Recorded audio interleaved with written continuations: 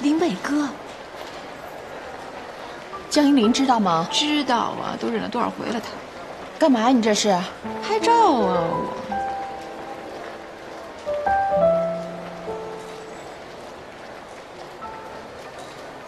哎，干嘛呀？你这是？你现在不能动气，怀着孕呢啊！我不动气，我就过去提醒他们一下，要不我对不起依林姐。我提醒去。你看这个好不好？林伟哥。谁啊？小丫，你怎么在这儿？啊，这位是我们公司的同事。啊，这是我妈。认识。你好，阿姨。见过啊。见过。哎，那我们自我介绍一下啊，我叫王小丫，是依林姐妹妹的小姑子。这位呢是我妈，是依林姐妹妹的婆婆。哦，依林姐你认识吗？她老婆。你们好，我叫秦珊，啊，我们是同事。啊，现在同事都流行牵着手逛街呀。秦珊、秦三儿、秦小三儿，还没弄明白吗？古代叫妾，现在就叫小三儿。啊，你们说话可不可以注意点？我注意了，你注意了吗？你拉着别人老公的手逛街，你不害臊吗？你不知道他有老婆孩子吗？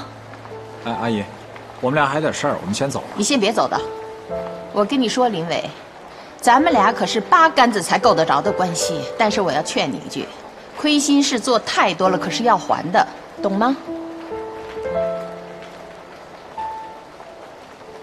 去。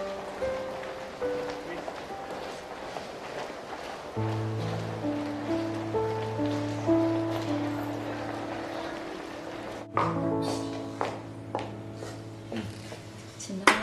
好，谢谢。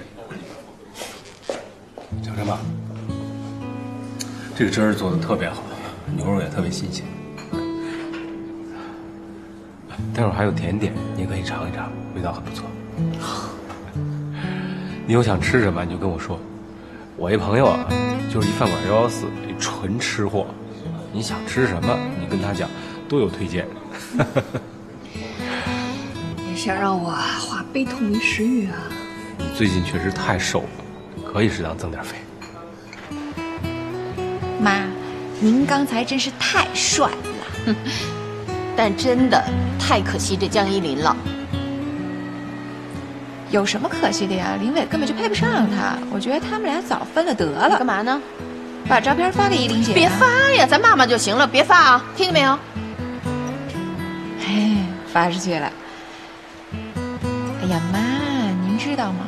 这世界上啊，就是因为有您这种思想人存在，才让那些小三儿跟渣男得逞的。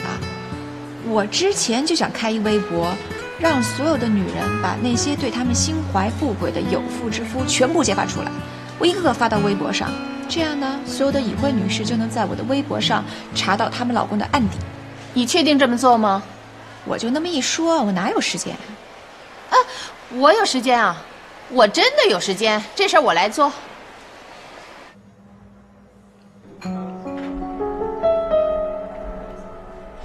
怎么了？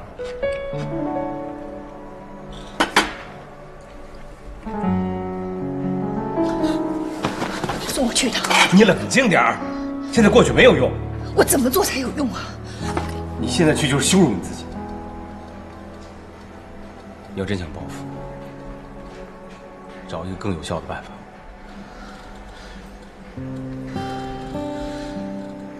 其实你是一个很优秀的人，你的问题就是放不下。现在你该放下了，你好好想想怎么能让自己过得更好。不管什么时候，你记着，你还有这个男闺蜜呢。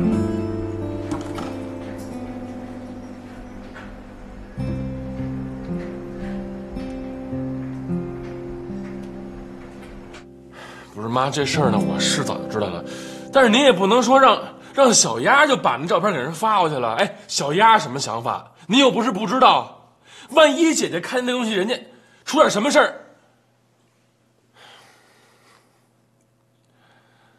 行了，我呀，我不跟您说了，这样吧，我跟一凡过去趟，好不好？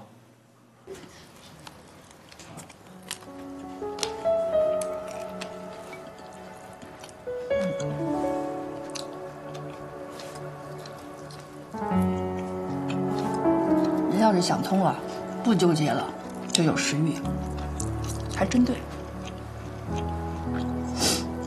那个姐，我妈和小丫啊，是我谢谢他们。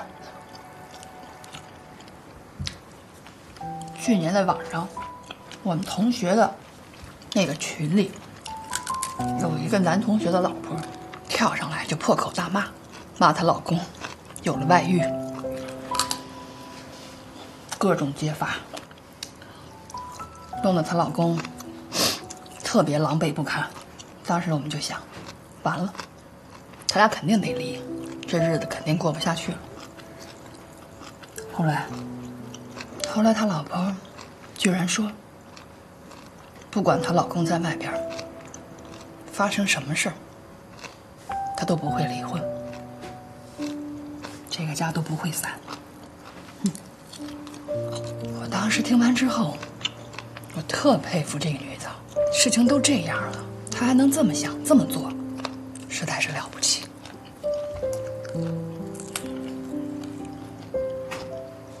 可是今天，我不这么认为了。女人就一定要忍吗？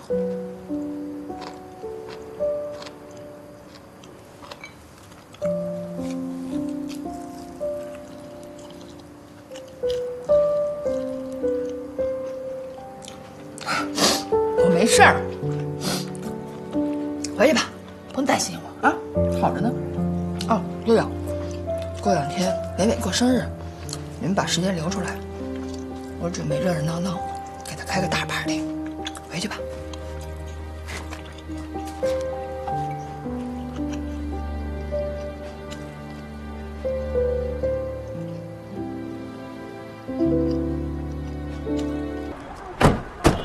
你这又是要去哪儿玩啊？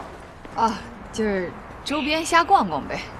不是我又说你，你最近呐玩心太重了。林伟马上就要过生日了，你也不说说为他准备准备。我们就想2个人过了。你们自己过？哦，2人世界。这个爸爸懂。小莫，那就别愣着了，赶快上楼下棋去吧。好。走吧。妈妈再见。哎，走走啊，好，走吧。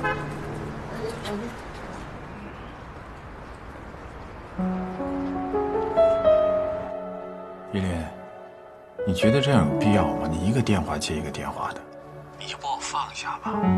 我放不下，没别的意思，就是想给你过个生日。依林，你觉得有这个必要吗？场地我都已经布置好了，你们公司的同事都请了，明天等你啊。其实我也听说了，公司那边的人他们都去。看来我们不去还不行了。就这点事儿，你还想闹得大家都知道啊？哎，你想去吗？去啊，他们都去，我为什么不去？我跟你说，欣然，我老觉得这事儿没那么简单。其实这事儿挺简单的，他跟了你这么多年，肯定舍不得，想借着这个生日让你感动，好回去呗。行。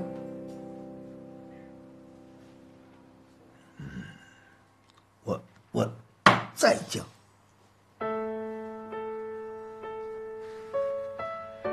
电炮啊，我剁了他。哎，小林妹，后边还后座炮呢，什么呀？照打你，你死了，知道吗？悔不吧？不会，说了就说了，什么好悔的？嘿呦，有骨气啊！男子汉有骨气。那重摆吧。我没事。不玩了。哎，你这会儿是不是不舒服啊？哦，我明白了，是他们过生日没让你出席，你不开心是不是？没关系的，明天外公啊，带你出去玩，带你出去嗨配，怎么样？羡慕，都羡慕林伟能娶这么个好媳妇儿。你们先聊。小丫，哎，你今儿真好看。谢谢。怎么说话呢？姐哪天都好看。照顾好你放心吧。姐，爹，来了。哎，随意啊。那一会儿聊。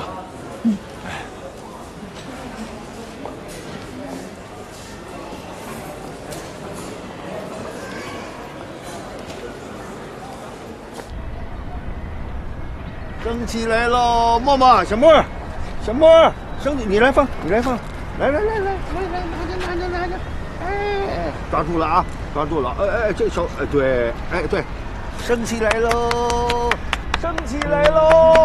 哎，要掉下来了，放啊，收线，要掉就收线，收，你怎么了你？啊，放啊，不舒服啊？发烧了吗？没有啊，怎么了你？爸，我妈今天可能会离婚。啊？依林姐，她不会不来了吧？依林姐，要不你去忙吧，我们在门口等。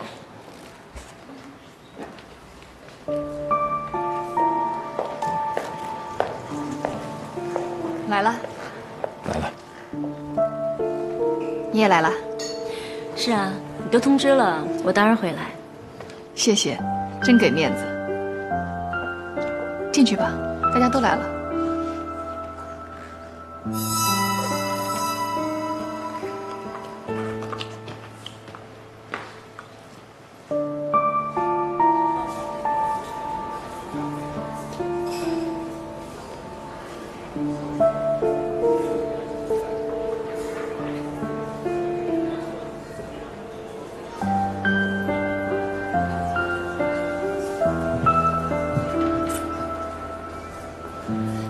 各位，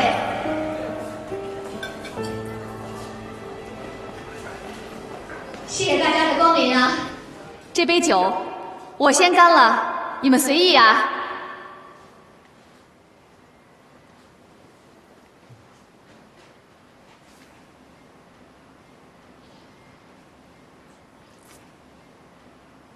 平时我也不爱说什么肉麻的话，但是今天是我老公林伟的生日，也是我们的结婚纪念日，我就肉麻一回，大家请看吧。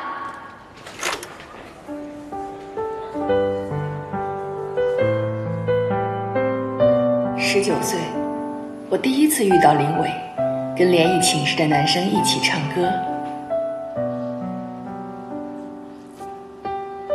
20岁，我们俩第一次约会。他说要把这辈子的约会都卖给我，我给他买了一大桶冰激凌交换，他吃完拉了2天肚子。22岁，我们毕业了。25岁，我们结婚了，有了小莫。别误会啊，不是奉子成婚。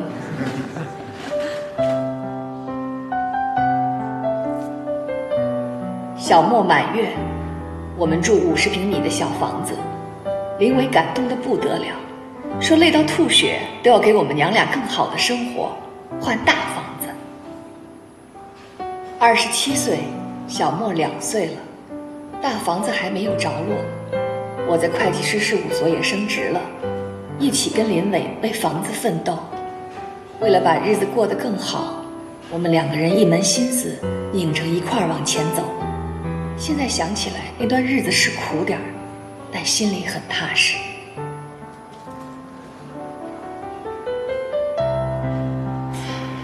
这个时候，我老公得到一个很好的机会。韩总，您还记得吗？当时韩总那单生意吗？您说，只要林伟能拿下这单生意，您就给他升职。韩总。到现在我都感激你，谢谢。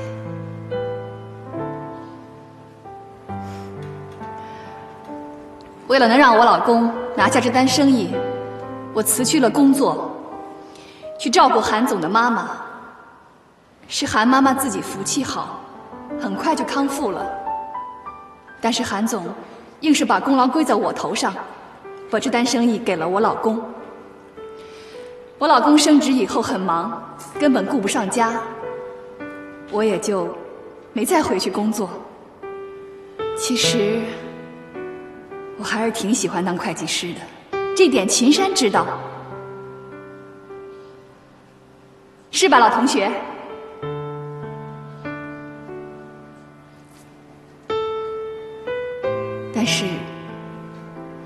但是我更喜欢当林太太。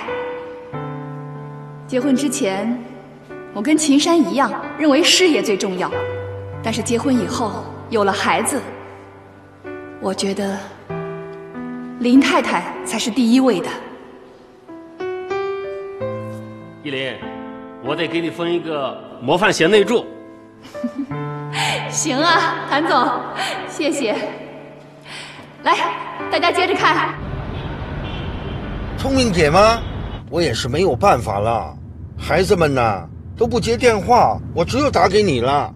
都不接，他们都没在家呀。那你知道他们去哪儿了吗？我也不太清楚，好像说是给林伟过生日什么的。哎，都这样了还给他过生日啊？那你知道去哪儿给他过生日吗？小丫结婚那个地方叫翠明路，什么荷塘月色。哦，知道了。30岁，我们有了大房子、车子。儿童节带小莫去游乐场，坐过山车，他恐高。林伟把他放在肩膀上待了几分钟，想锻炼他，结果硬是下不来了，说这样感觉他一下子长成了大人。小莫之前说他坐在林伟的肩上像个大人，现在也算是个小大人了。小莫10岁，我35岁，林伟36岁。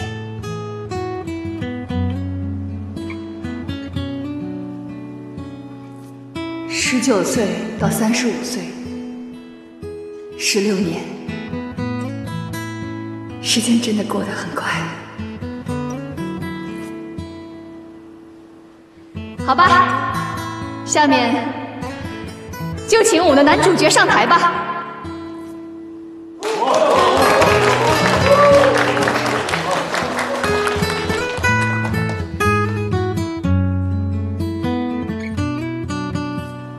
老公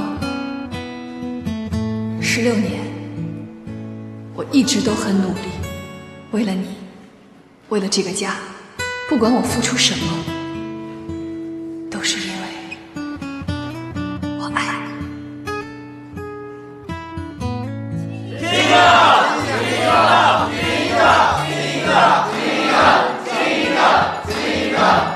都老夫老妻，别信。这可是你们说的啊！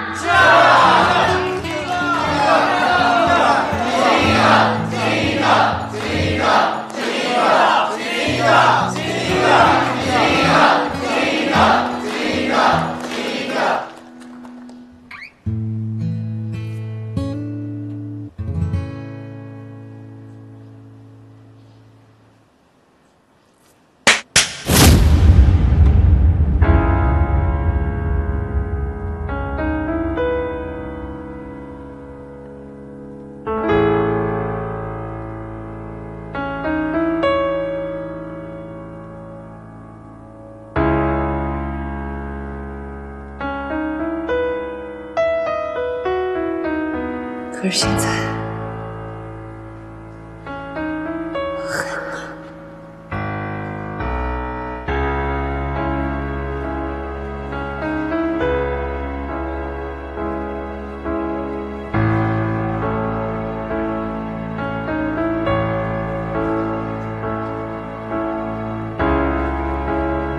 35岁，我老公背着我，跟他们公司的财务总监。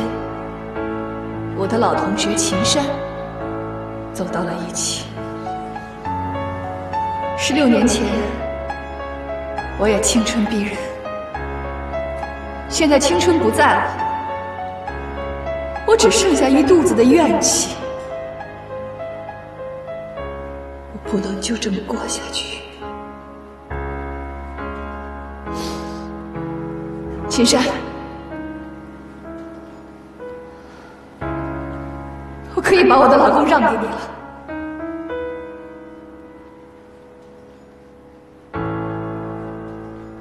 我现在放手了。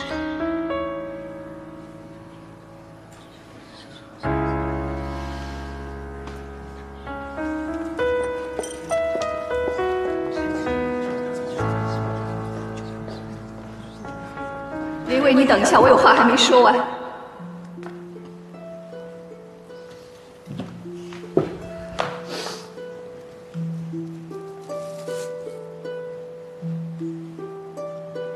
16年，我对你所有的爱，到今天都变成了恨。我必须要把这些都说出来，不然我会疯，会死。我不允许自己就这样被你悄悄抛弃。别怪我，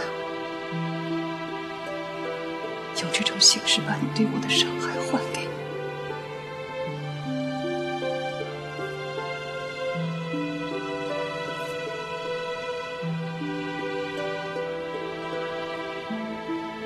生日快乐！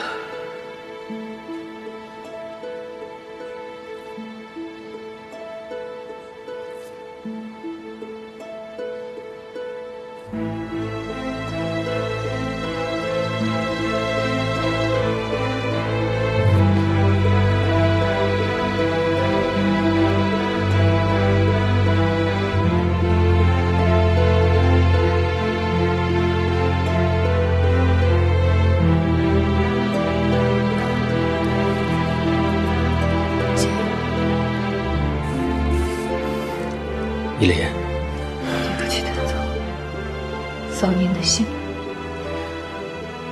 你们的10年的照片很感动，但结局没想到。这么多年来，你对林伟的支持，我多多少少知道一些。我一直以为林伟是一个知恩图报的人，有底线，有原则。最近公司有些传言，我都没信，可我不多说什么了，今后的路还很长。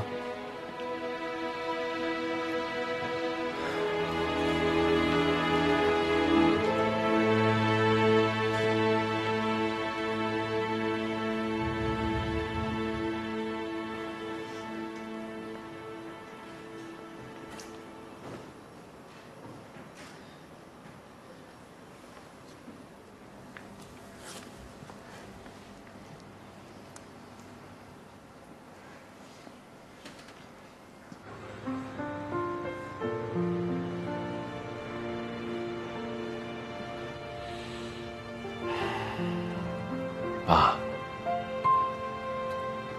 您倒是说句话呀！不行，玉明，哎，你进去，跟依林说呀，在林伟那儿啊说句软话，实在不行的话，我去给林伟认个错，行不行？啊？不是爸，那我跟一凡呀，都已经劝过了，他俩那真是过不下去了。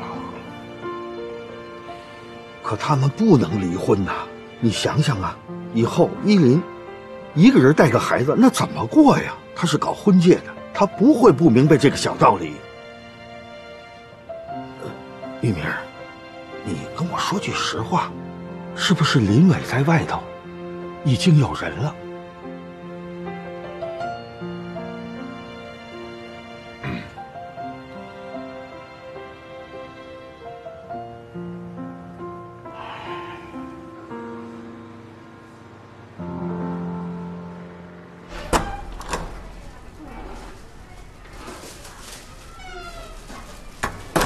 小沫啊，阿公姨父，哎，是不是饿了？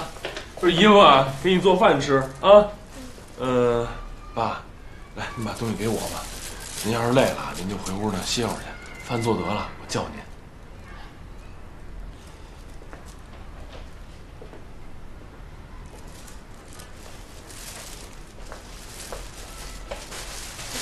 我妈怎么没回来？啊，你妈呀，我妈回来，只不过你妈呢，可能今天回来的会晚一点啊。姨父，我问你个问题。你说。我爸我妈是不是离婚了？你知道什么是离婚了吗？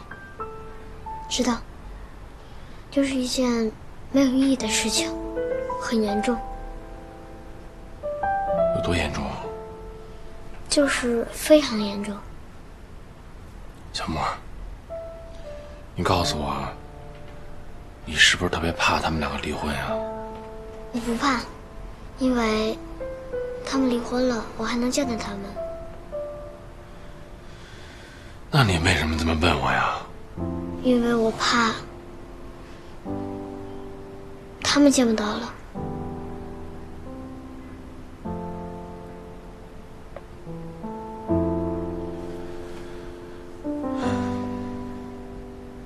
是不是没吃过姨夫做的饭呀？今天姨夫呀，好好的给你露一手啊！但是呢，你得答应我一个条件。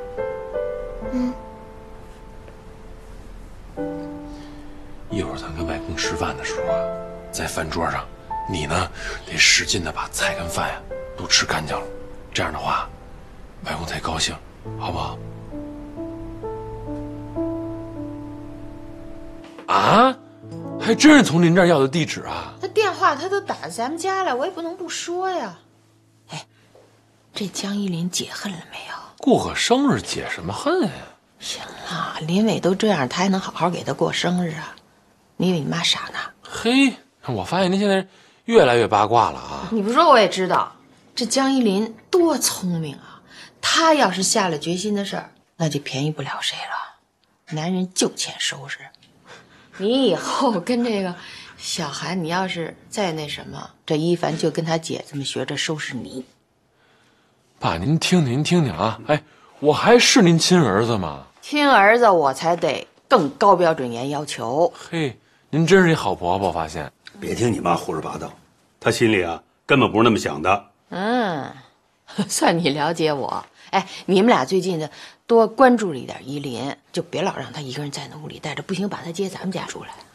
我都不知道您这话哪句是真的了。我哪句都是真的啊！你妈没那么恶。行，知道了。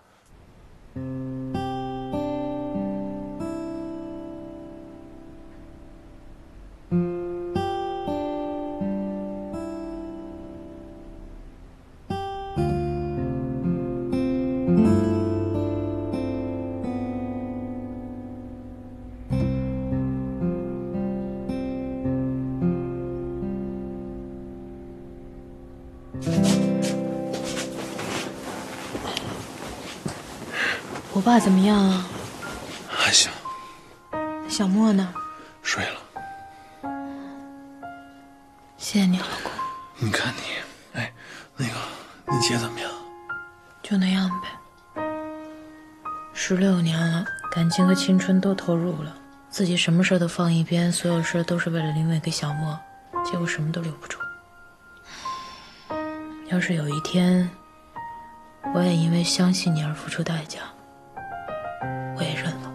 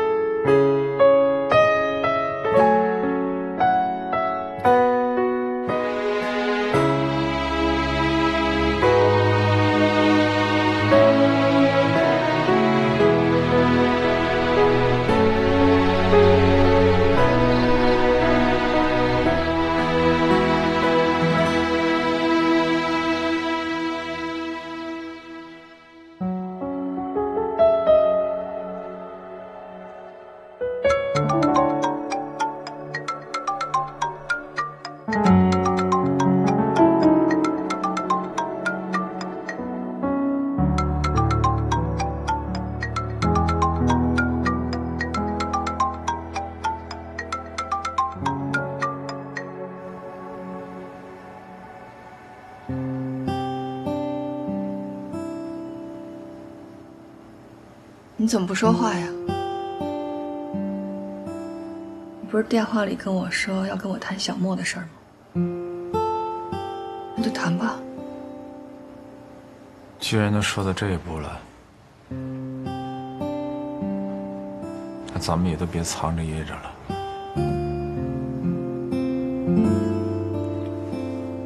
我只有一个要求，你让我把小莫带走吧。怎么可能呢？我怎么可能会把小莫给你呢？这个问题连想都不用想，你根本就没有资格。是，我是没有资格说这样的话。我只是觉得咱们俩分手以后，你一个人带个孩子太不容易了。家里的房产、现金你都可以拿走，我就只想把孩子带走就行了。你听说哪个孩子跟后妈在一起能生活的幸福呀？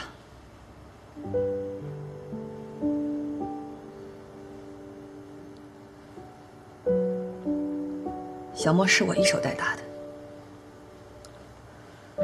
他从小到大，所有的事情都是我在照顾。他已经习惯了跟我生活在一起，而且我们俩之间没有必要较劲，要想到孩子的感受。我不想让他因为这件事情改变他自己的生活环境。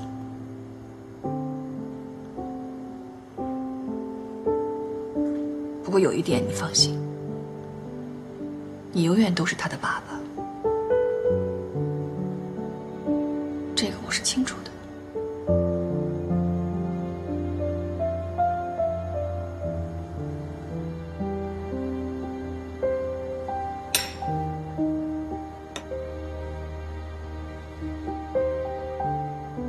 16年的感情，没想到会以这样的方式结束。我知道所有的错都在我，我活该。但是我真的一门心思的想回归这个家庭，我希望我们的生活还能像以前一样。但是我真的没想到你会那么做，咱们俩之间起码唯一的一点信任都没有了。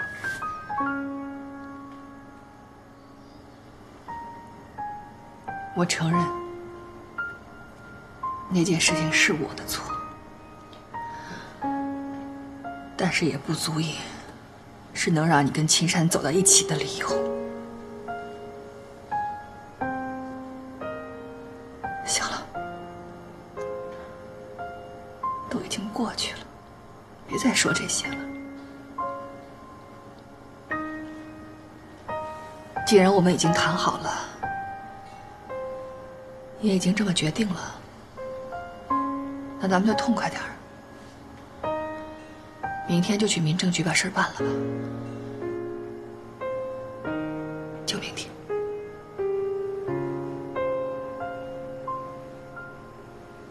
我先走了。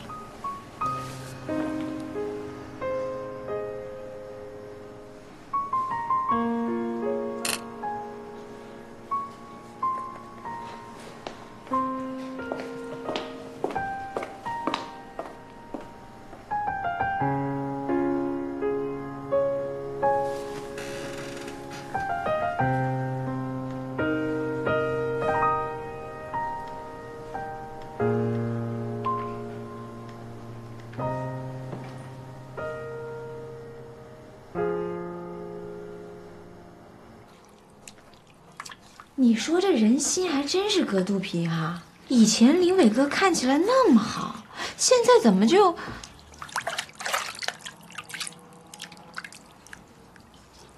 不过这么一想吧，我现在好像也没有这么讨厌这房子。家嘛，肯定越看越好。好像也没那么讨厌你了。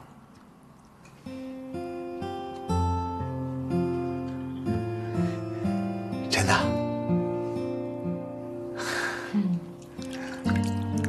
假的。不可能，你的眼睛就出卖你了，我知道是真的。哎呀，我一会儿得给林伟同志打个电话表示感谢，这反面教材做的太好了。你神经病吧你！不瞒你说，就刚才你那么一说吧，我好像还真有点犯神经。你说不讨厌我，那是不是就是很爱我的意思？你要是很爱我，就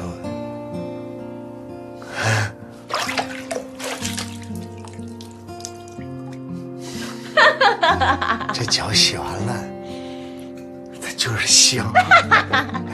别闪着孩子，这水有点凉了，给你加点热的。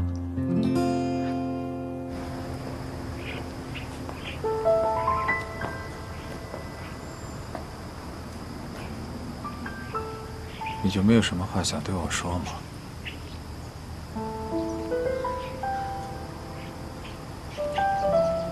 走了。哎，依林，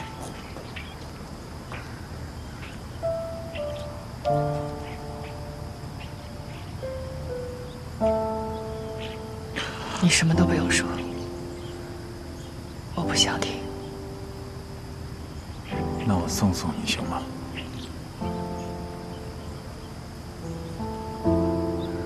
我向你保证，我什么都不说。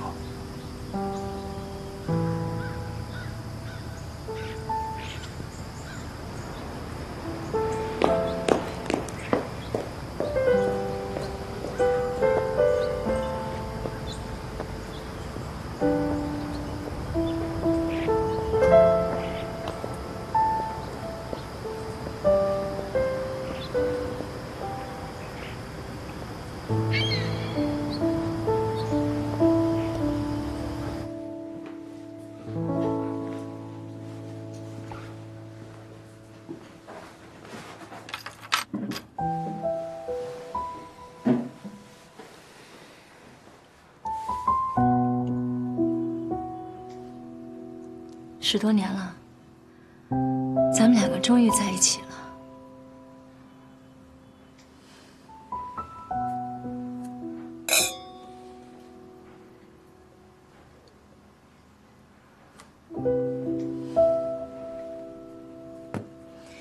明天你就搬过来住吧。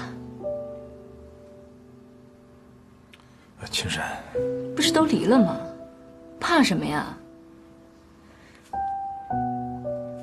公司那边的同事，我想过几天也就忘了。咱买的事儿，公司上上下下几乎全知道。我们又在同一家公司，今后抬头不见低头见。你觉得这样合适吗？那你什么意思啊？我觉得挺别扭的。其实我是想，我不辞职。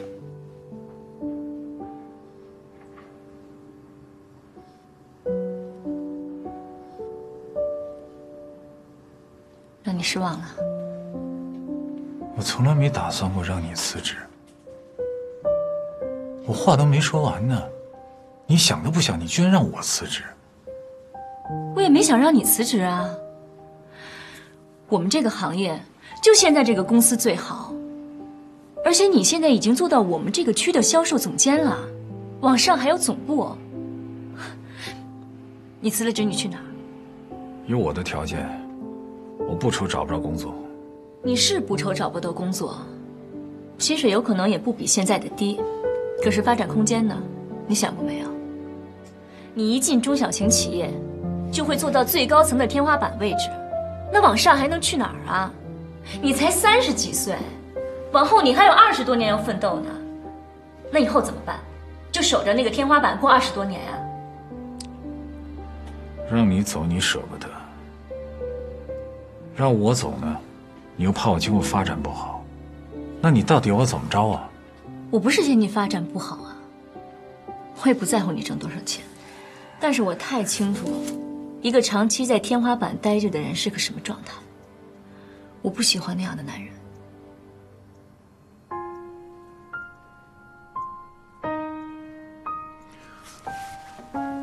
深深，我到底要怎么做，你才能够满意呢？我们都留在公司，一起做到总部。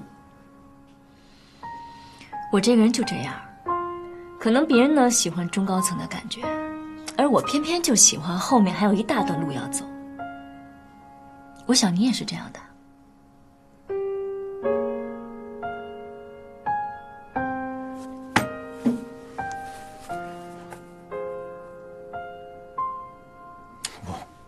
我还以为我们今天要聊的，你要跟我谈的，我还以为是咱们今后怎么生活，咱们今后怎么过日子。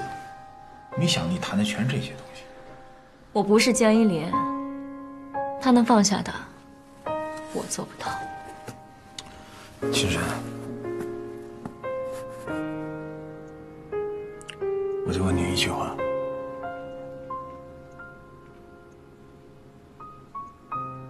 你是真的爱我吗？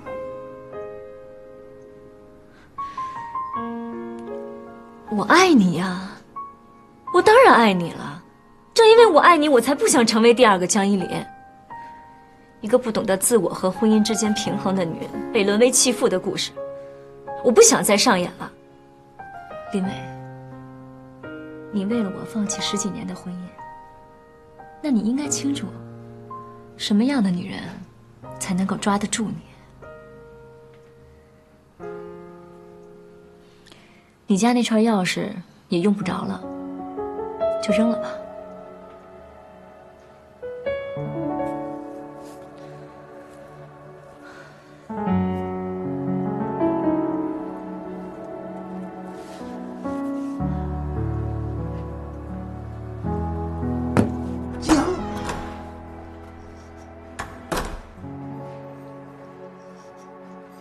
爸。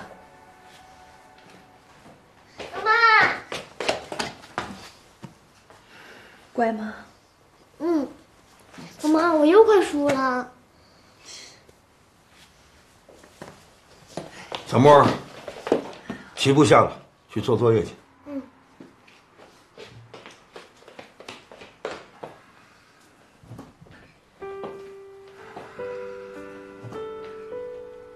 你的事儿都办完了？办完了好，办完了就踏实了。从今往后啊，就带着小莫，好好的过日子。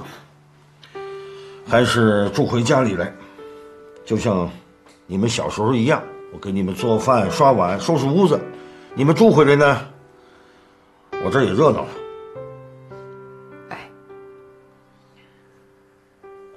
爸，对不起啊。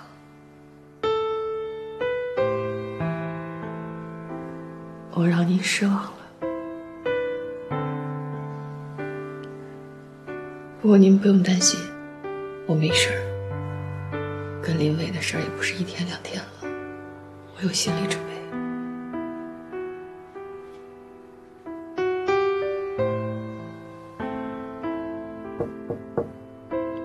小莫，妈妈可以进来吗？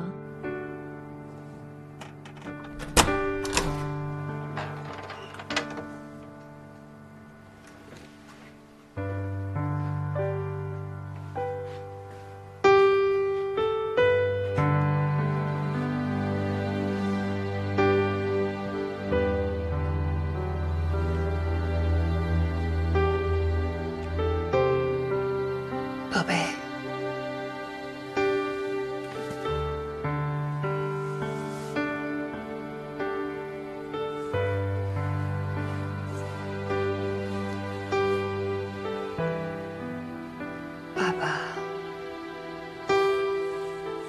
爸爸和妈妈今天分开了，以后就是妈妈带着你了，行吗？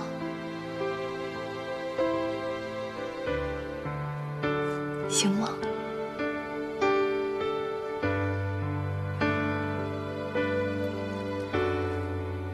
妈妈保证，以后能让你生活得更好。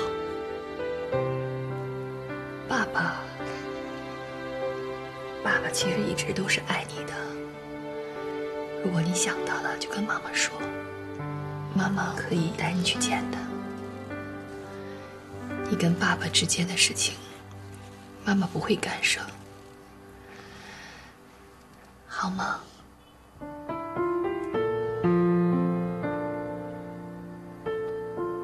小莫，妈妈知道你很伤心，可你是个男子汉，妈妈不想让你哭。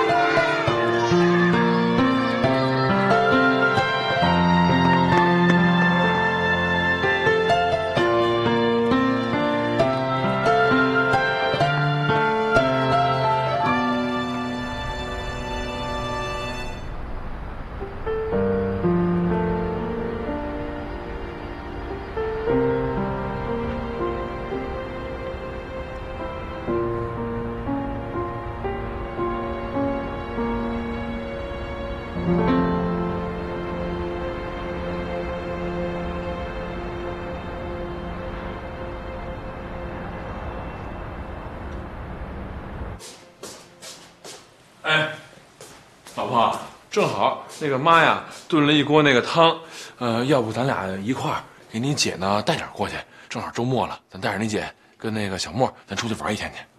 我爸给我打电话了，说让我先别过去，让姐先一个人安静待几天。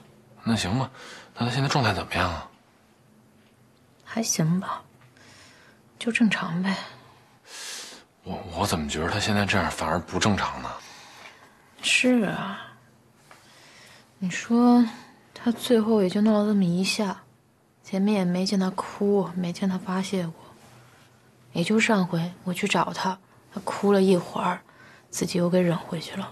我真想让他好好哭出来，慢慢来吧。哎，你要不让妈把多出来的分一份出来，我给小韩送过去啊。哦，哎，正好啊，我想跟你商量个事儿。什么呀？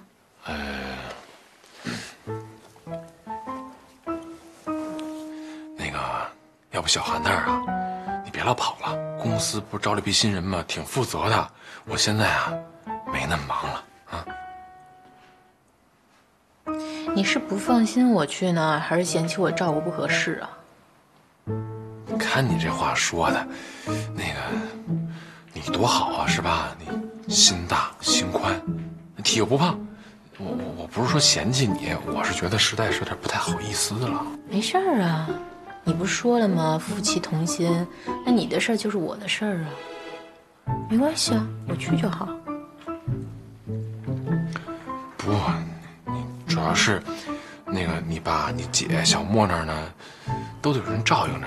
你们家现在也是非常时期。你是不是不放心我去？那你去，我也不放心啊。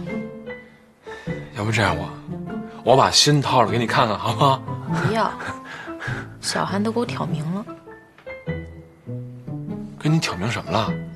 就上回给他送饭啊，他跟我说你这边的车位他都已经预约了，我这后来得抢了他的位子。不是，那你怎么回答的呀？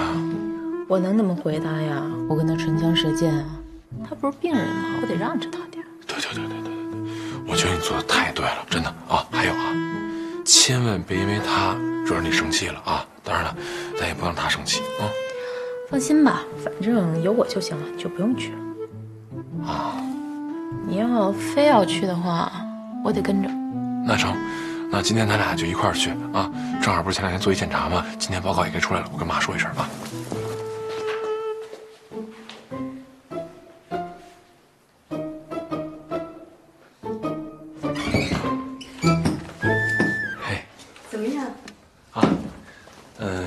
医生说呀，骨骼恢复得很好，可以不用戴护具了。你看看，神经也在慢慢恢复呢，太神奇了，挺神奇的哈。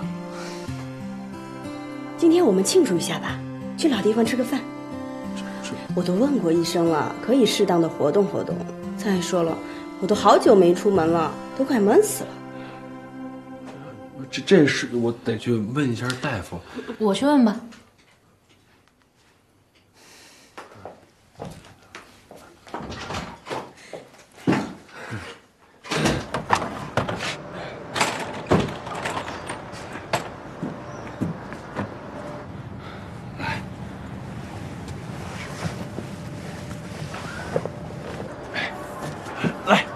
来，车，你能帮我进去吗？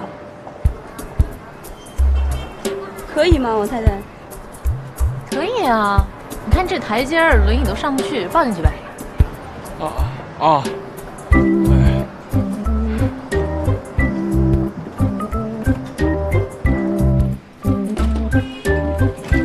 慢点！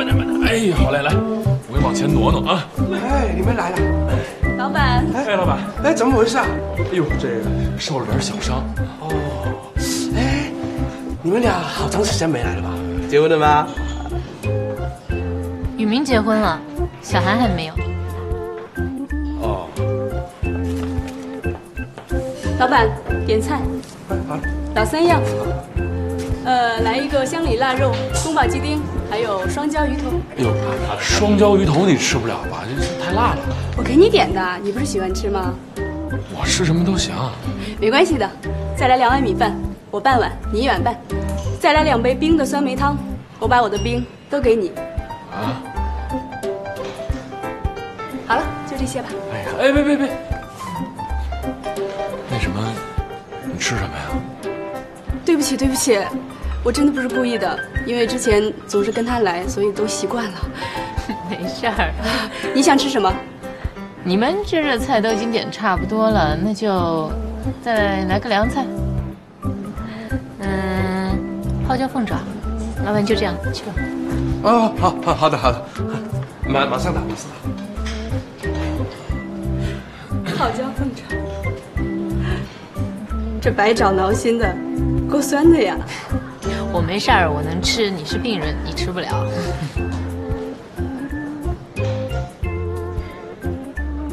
哎，好久没出来了，今天的阳光真好。是。挺好的。哎，一会儿我们去旁边的小公园吧，就是以前我们经常去的那儿。你们聊，我先去到卫生间。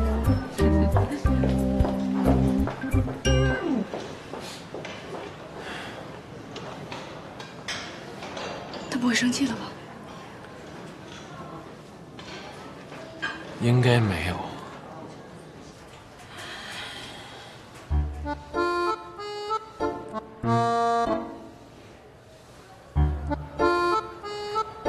马静，听我吐槽。我一点一泡椒凤爪，结果他在那边说什么？哟，白爪挠心啊，够酸的呀！哎，你说他什么意思？白爪挠心，这真说到你心里去了吧？什么说我心里去了？他就这样，老抓着我要爆发的临界点。你可千万不能爆发！你这一爆发就成泼妇了，正吃饭的都没了。我知道，我说这种人真是太难对付了，老扎着我，我还没法回我。那人家也是见过世面的好不好？刚吃饭的时候，他就一直在那边说他跟王宇明以前那点事儿，以前吃什么菜。还说什么一会儿我们去旁边小公园去逛逛吧。哎，你说他腿都这样了，他走什么呀？还是得王一鸣抱着他呀？那你们家老王呢？他怎么不拒绝呀？你别跟我火，我好不容易才忍下来了。我得大度，我得给他阳光。我觉得我现在怎么就那么虚伪啊？哎，你不是自己说了要自我拯救的吗？就当是成长了。你就先这么虚伪着，虚伪着就自我催眠了，到时候就真大气了。我给你支个招，你们家那老王不是工作忙吗？你赶紧发动外援啊！什么呀？听不明白啊！哎呀，我现在火直往头上拱，我听不明白。哎呦，这女人啊，一上火智商就直线下低了。你让那个杨小宝赶紧把你们家老王给叫走啊！对啊，你给小北打电话。我一会儿还得出去了，我现在得稍微平静一下我的心情，还得微笑，虚伪一下是吧？成长，淡定啊！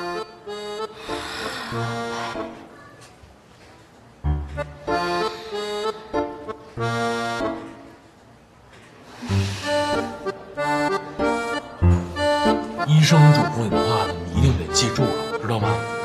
像这种双焦鱼头这么辣的东西就不能吃了，不容易康复，知道吗？知道啦。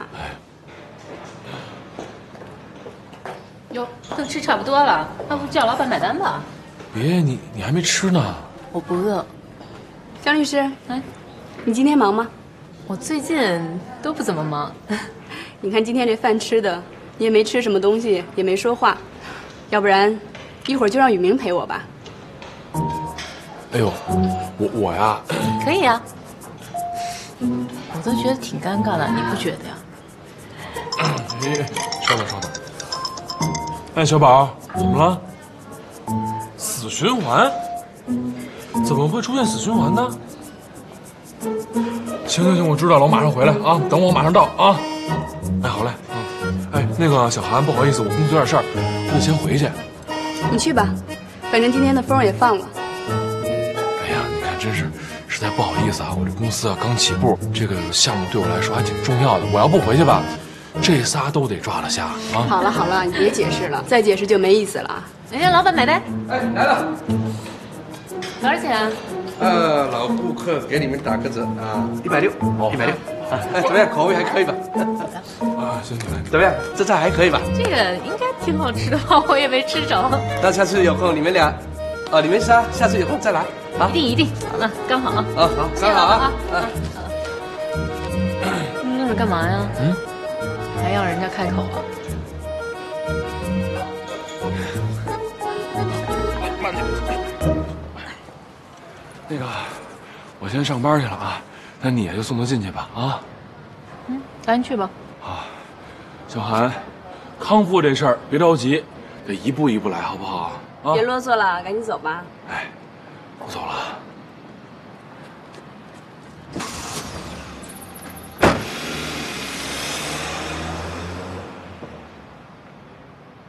干嘛？非要撵我走，到头来还是我送你回去。谢谢你啊，江律师。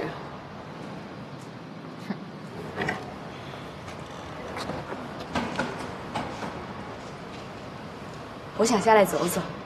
下来？你没搞错吧？你腿这样，你活动？我都住了2个多月的医院了，一个人躺久了，意志都会跟着倒下去。今天高兴，我想下来活动活动。我相信，我一定能恢复到和以前一样。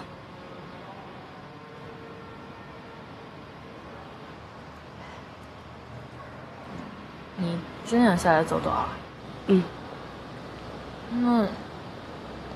那我也扶不动你，我帮你去借副拐杖行不行？好。你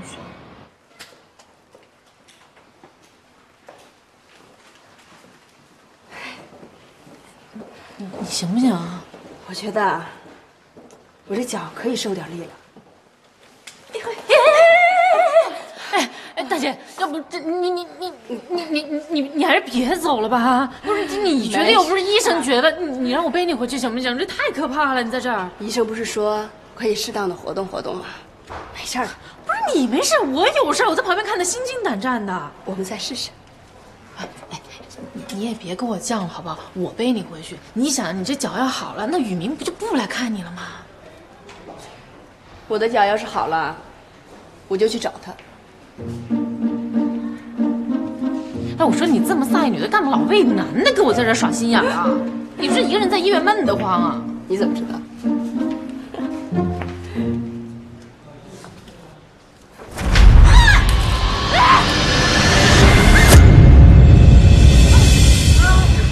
没事吧？对不起。小韩，你没事吧？小韩，你没事吧？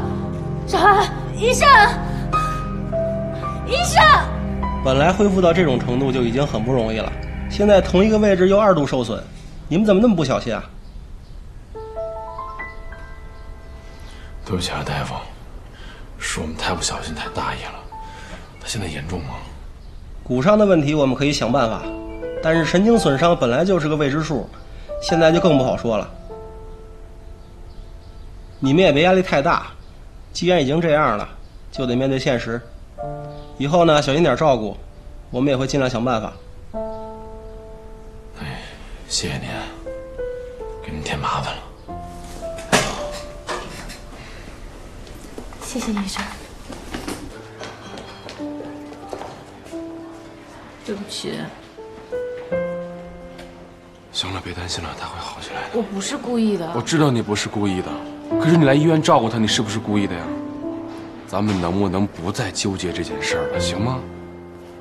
那我也做不到看着你去照顾你前女友，我心里还能踏踏实实的呀。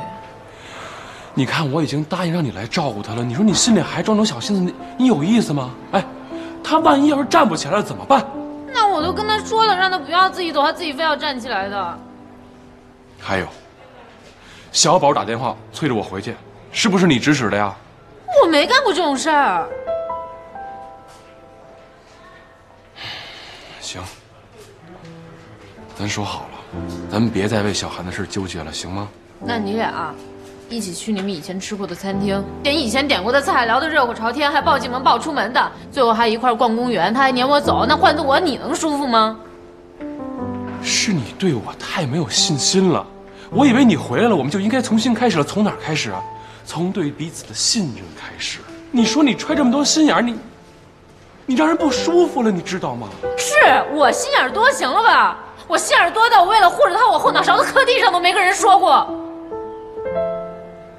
你磕地上了，那我看看来，让我看看，看看磕哪儿了，疼不疼啊？啊，我看看好不好？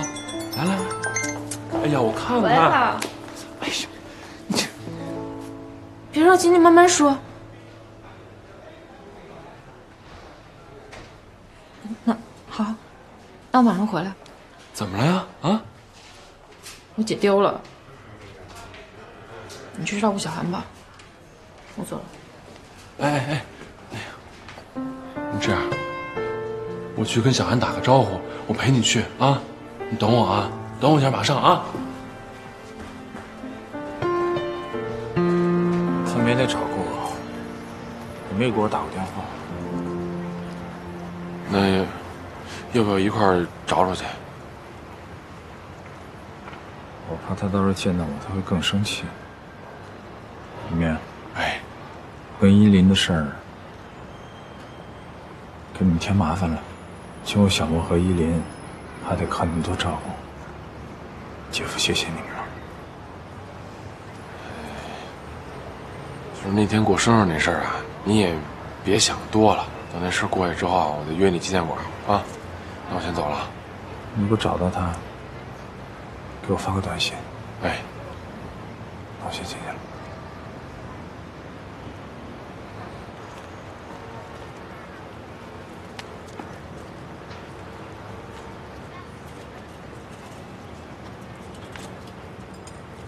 怎么了？没事儿，想起我姐大学时候的样子了。那时候特别崇拜我姐，每年他都要在大礼堂给先生致辞，毕业的时候还要做毕业演讲。我就翘了课过来看他做演讲，在台下像个粉丝一样看着他，觉得他特大方、特漂亮。那时候林伟啊，就站我旁边。那时候他看他的眼神，让我觉得别说是这辈子了，就是下辈子他也不会放手。谁知道今天会成这样？你说，我姐要是不跟他在一块儿，